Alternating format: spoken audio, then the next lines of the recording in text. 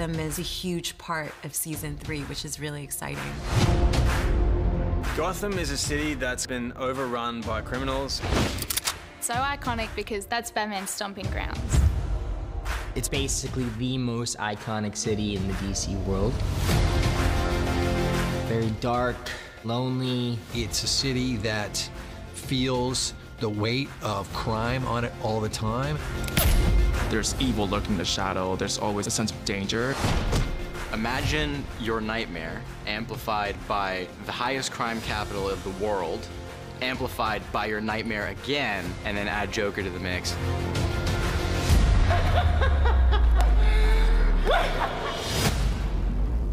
Coming into season 3, Carol Banker, who directed 1 and 2, really wanted to create a more realistic, unsettling world for Gotham. We didn't want it to be what we both think is a typical Gotham of what's described as New York in the 70s. We wanted it to be different. The city is yours now. We want to preserve a sense of history in terms of texture and architecture, but then again, we also want to build on top of that as well with technology. Location always informs your performance. It always helps. And that means shooting on the streets, shooting at night, shooting in more dilapidated areas around Toronto. Toronto is, in many places, an old city and a new city compressed together.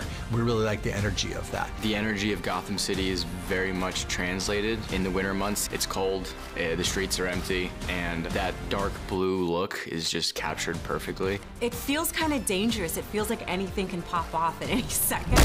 Oh, shit. It's been so cool, and you're like, I'm literally in Gotham City right now, which people would dream of. Any more questions? My favorite set is the GCPD. So concrete and hard and so beautiful. I'm bringing in the Titans. My favorite was Crime Alley.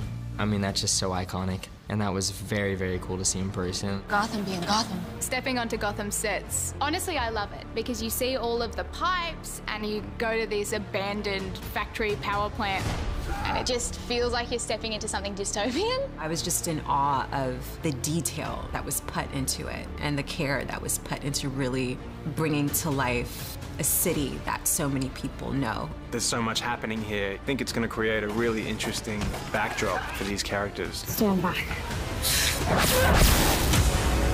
Kind of feels like a character within itself. And it definitely elevates a lot of our stories.